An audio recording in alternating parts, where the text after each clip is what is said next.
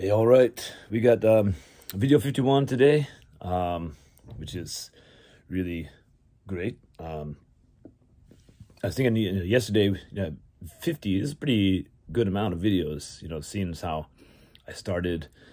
And the first video had no direction of where I was going to go. And now 51, round that up to 100. Yeah, it's kind of, it's cool. Just like, little by little, things add up, which is, I guess, a good rule to follow, in life, my life anyway. When I first started these videos, I thought, well, really, truly, the reason was like, I, was in a position where, when you pay yourself, it's great. You fly without a net, obviously. There's no guarantees about anything. So, I mean, which is great when you're way off the ground, But, the times when you start, things kind of cycle around and, things are not turning out how you'd hoped as far as what you had planned for. And then all of a sudden you're using up all your reserves. And then you find yourself coming down off the ground hard, fast.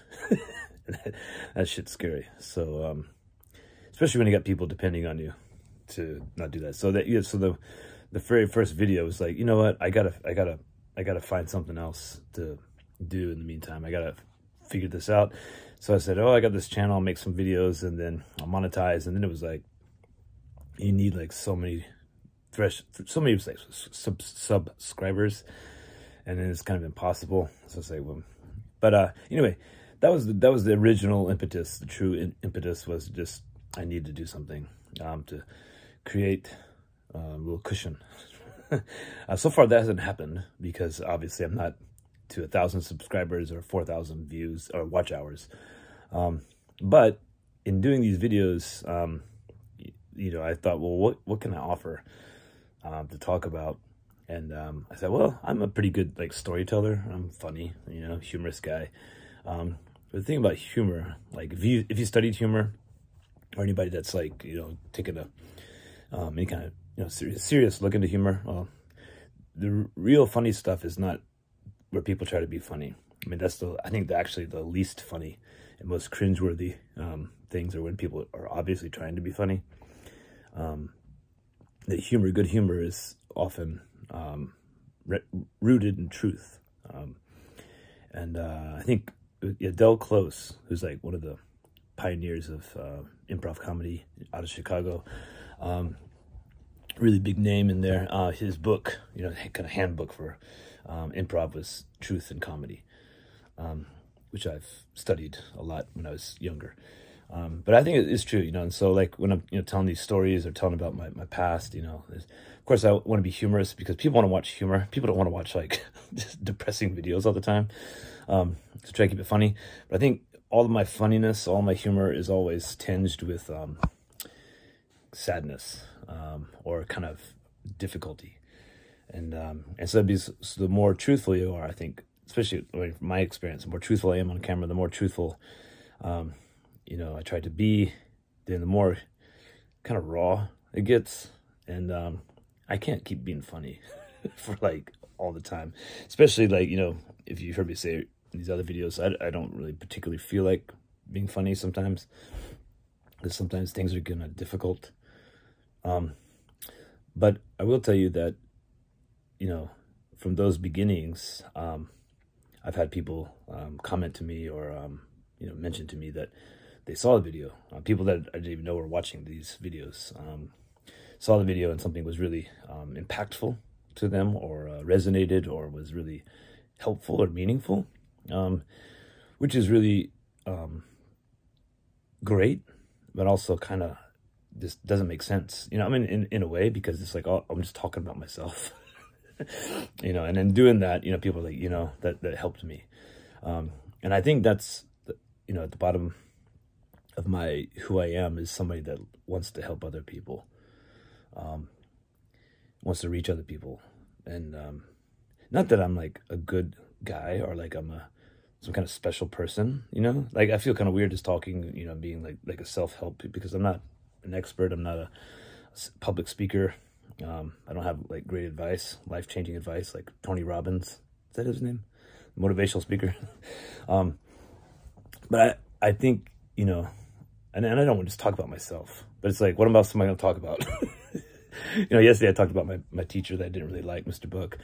Yeah. But I think, you know, I'll try to be more honest, open, and, you know, right now I don't feel hopeless. I feel still things are a struggle, but one step forward, you know, always keep going. And I look at my, you know, these video things, you know, a collection of 50 videos so far, which is like, you know, that's a thing, you know, it's a thing that's, you know, got stuff in there that I created out of nothing and myself. So I think, I guess my big takeaway is do what you can, when you can. I think it was that John Wesley, like, do all the good you can wherever you can for as long as you can, or something. I don't know. Don't quote me. And I'm sorry, Mom. You know, I don't know my Wesley quotes. But I think, you know, a lot of times I focus on what's wrong or what's difficult at the moment, and I need to look at what I can do. I think when I'm injured, you know, something I kind of learned early on, that I can't cope with, like, not being able to do stuff or being able to do things well, or, you know, being injured. So you have two options. You can say, I'm not injured, I'm fine. But eventually you can't, or it's, you know, not good to do that. The second option is like, well, this part needs to heal up. This part is, you know, me is broken at the moment. So what can I do? Or what can I focus on instead and be productive? So I think, you know, putting your mindset to what you can do, it's been really helpful to me. And so these, like, videos, and I think I'm kind of preaching to myself, or reaching an audience of myself. You know, I know a lot of people say they watch these videos, but you can't really tell if they're being, like, nice. It's like, okay, yeah, sure, whatever, man. Yeah, okay. But yeah, I think, you know, I'll just be honest with you. Like, right now, you know, things are, I'm okay. I'm not in a crisis situation, but, you know, things are difficult. I'm kind of worried about a lot of things as far as long-term stability. I'm also thinking, like, why am I in my profession that I am now? Because it feels like I just make enough money to keep doing it. You know, there's nothing, you know, and people, you know, a lot of people told me, you're really good at it, you're really great. And it's like, well, yeah, what I got to show for it, you know. I got siblings that are, like, awesome and doing great, very successful. I don't want to beat myself down. I guess I got good stuff going on somewhere. But it's so tiring, you know, to carry so much stuff all the time. Anyway, this is another video I talk too much. I gotta get my act together to talk about it. Nobody wants to be entertained by being like a confessional. I don't know. You like that? You guys like that? I don't know. Anyway, so I'm doing all right. Yeah. I don't want to think about all, yeah. I think I'm going to stop talking. Oh, yeah. I got to add into my tagline. So, hey, let me know down in the comments. We'll talk tomorrow.